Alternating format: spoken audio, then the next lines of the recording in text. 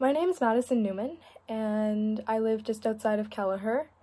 I live here with my family. We've got grain, cattle, horses, and sheep, and chickens. My hobbies and interests include stuff outdoors, like sledding and hunting and fishing. The animals, I absolutely love the animals. If I could spend every day with them and every minute with them, I absolutely would. I also, I curl, and that is a very big part of me. So my experience in field cropping would be, well, it started when I was about 4 years old when we first moved out here, and we've been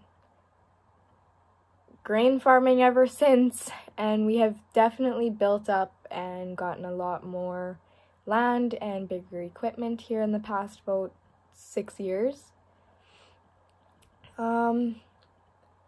I worked on this course at home this year. I should have actually done this introductory video at the start of the year, but I kind of procrastinated it.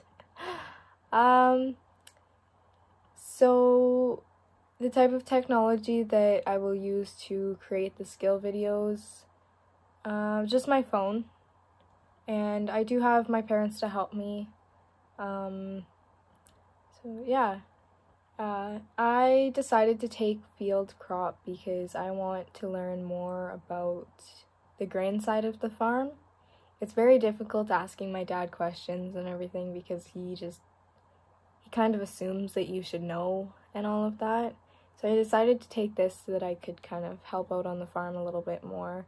And yeah, so that's me.